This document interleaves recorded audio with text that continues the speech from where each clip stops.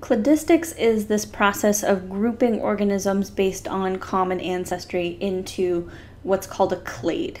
So a clade is a special term that we're going to use, and it means something very specific. A clade is a group of organisms that includes the ancestral species, so whatever the most recent common ancestor was, and all of its descendants. This means that everybody who's most closely related to this single ancestral species is included in this group. This is typically how we like our organisms to be grouped on phylogenetic trees, but it doesn't always work out that way because not every single grouping will qualify as a clade. All right, so this slide has three terms. Here's a star on it because you need to know these terms. The first term is a monophyletic clade. This is capital C clade, the gold standard of what we're going for when we make a phylogenetic tree. So this is example A. So on this phylogenetic tree, so we'll use the same tree to explain all three of these words. A clade, remember, it means it includes the most recent common ancestor and all of the descendants of that ancestor. So there's no organisms that are included in group 1 that aren't descendants of this ancestor, and every organism that's not a descendant is excluded. Right? So this is a monophyletic clade because it includes the most recent common ancestor of all of these individuals. B and C are not clades. Instead, these are paraphyletic groupings and polyphyletic groupings. So a paraphyletic grouping will include the common ancestor and almost all or some of the descendants. So we have D, E, and F are all descendants of this common ancestor here, but G is also a descendant and it is not included in this group. So a paraphyletic group that we commonly talk about is reptiles. But we usually exclude birds. So if we talk about reptiles, but we don't include birds in that grouping, then we have what's called a paraphyletic group. To make reptiles a clade, we have to also involve birds that are descendants of dinosaurs. C is a polyphyletic grouping. So this is slightly different. It's going to include the descendants of a group, but it does not include the most recent common ancestor. So A, B, and C have an ancestor here, but D is also included in this group. So we have to also include this is the most recent common ancestor for A, B, C, and D. So if we're going to discuss the group concerning A, B, C, and D, but not this individual, then this is going to be a polyphyletic group and not a clade. We often do this with the protists. So we'll discuss protists that look similar or that we group them together for some reason, but we don't discuss the most recent common ancestor because the protists are all over the map. And so there are a lot of polyphyletic groups there. So let's look at this example. If we looked at these organisms and I asked you to make a group based on similar body shapes, you might choose the seals and the whales, these cetaceans, as a group of organisms because they all live in the ocean. But we know based on genetics that seals are more closely related to bears, and the cetaceans are more closely related to the ungulates, and they're not actually very closely related to each other. So what is this? Is this monophyletic, paraphyletic, or polyphyletic? This is a polyphyletic grouping because it includes the descendants, but not the ancestor. It's not included. Here's another grouping up here. Let's say we looked at the ungulates, but you didn't know that cetaceans are closely related to ungulates, and they didn't make sense up here, so we're not going to include them. This grouping is going to include the ancestor of the even-toed ungulates, because it's got the hippopotamus and the other ungulates, but we're just excluding this one branch over here. So what type of grouping is this? Is this a monophyletic clade, a paraphyletic clade, or a polyphyletic clade? This is a paraphyletic group because we have the ancestor and we have some of the descendants, but not all of them. If I want to have an actual monophyletic clade, I could include the seals, the bears, and the other carnivores. That would be monophyletic because I have the most recent common ancestor and then all of the descendants. So this would be monophyletic, and this is the only one that gets a capital C, clade, as a term.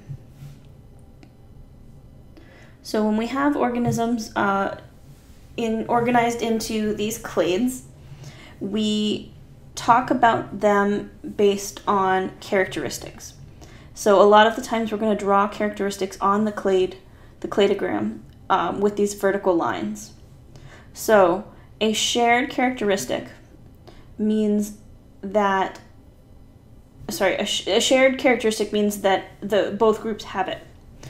An ancestral characteristic means that it originated previously. It's ancestral. All of the organisms in this group, plus other organisms in other groups, already had that characteristic. What we like to use to parse out evolutionary patterns are shared derived characters. So a lot of the times I'm going to call these characteristics. These are what we like to use to determine what groups organisms should belong in. So here are some shared derived characteristics. The vertebral column is a derived characteristic for the vertebrates, like this large group up here. When we move over here, the hinged jaws, this is going to be a newly derived characteristic here. So organisms here are going to be the jawed animals that have jaws.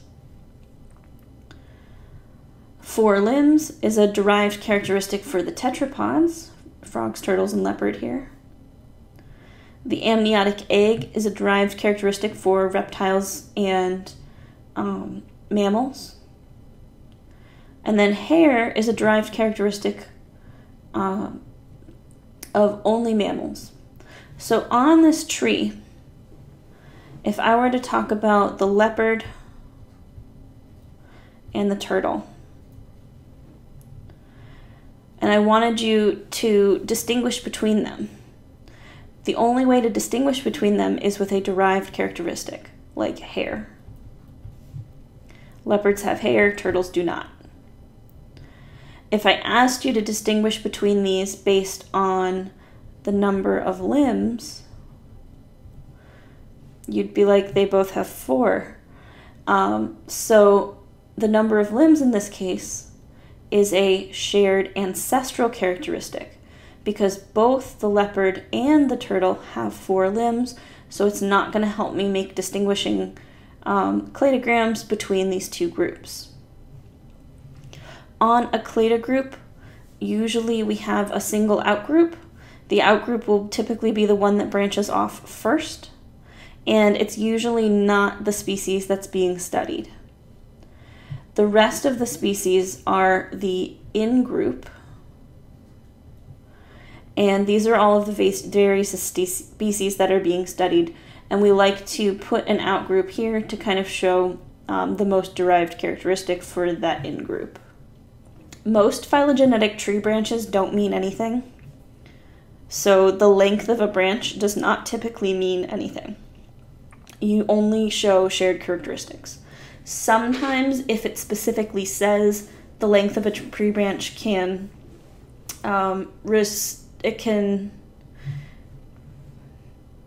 reflect the number of genetic changes. So in this case, a longer branch is going to mean more change, with the shorter branches meaning that there was less change since that branching point.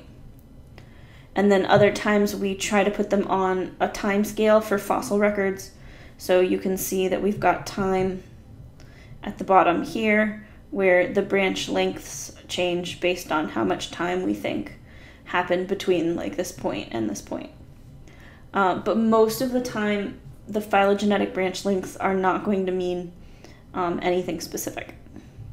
So far the trees we've seen have been fairly small, 5 or 6 branches, but typically we have huge phylogenetic trees with hundreds of species on them.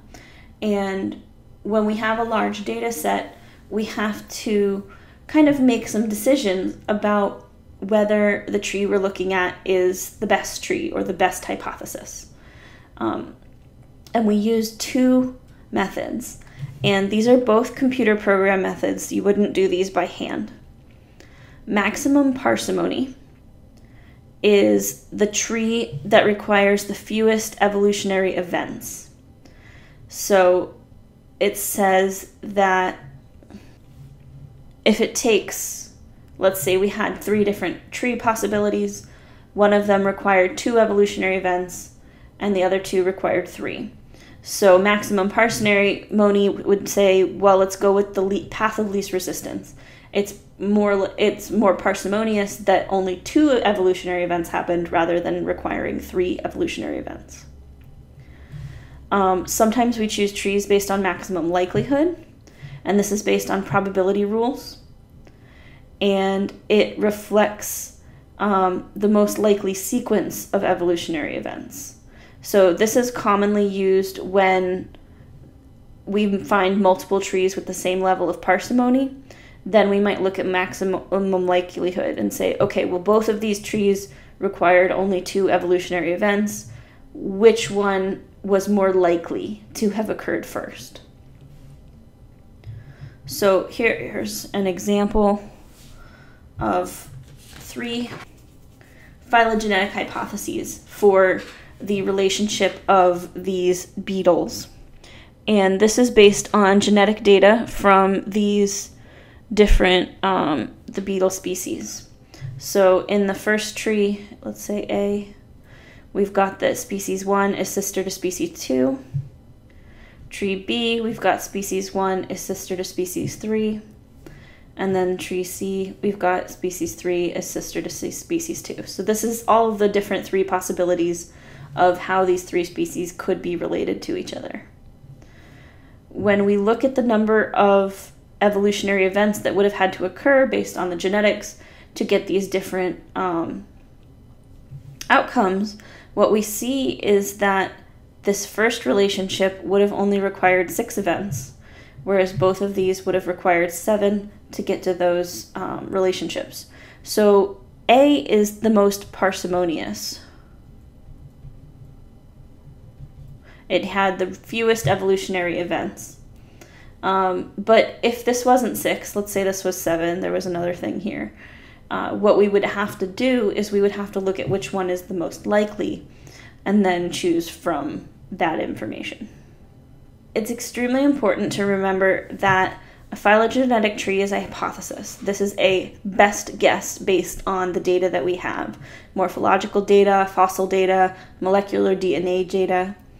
And sometimes phylogenetic bracketing of hypotheses gives us a chance to look at extinct individuals. So for example, if you look at this reptilian phylogenetic tree over here, we see that birds are sister to the Saurischian dinosaurs, which this grouping is now sister to the Ornithischian dinosaurs, and then all of the dinosaurs would be sister to the crocodilians. There are some common similarities that we know between crocodilians and birds. They all have 4-chambered hearts, they all build nests, and they all brood their young. So if that's a shared characteristic between crocodiles and birds, that probably arose somewhere back here. So it's a good guess that the Ornithischian dinosaurs and the Saurischian dinosaurs also probably had four-chambered hearts, built nests, and brooded their young. And from what we can tell of the fossil record, we do find nest building and brooding in the dinosaurs, so that hypothesis gets supported by the physical fossil data.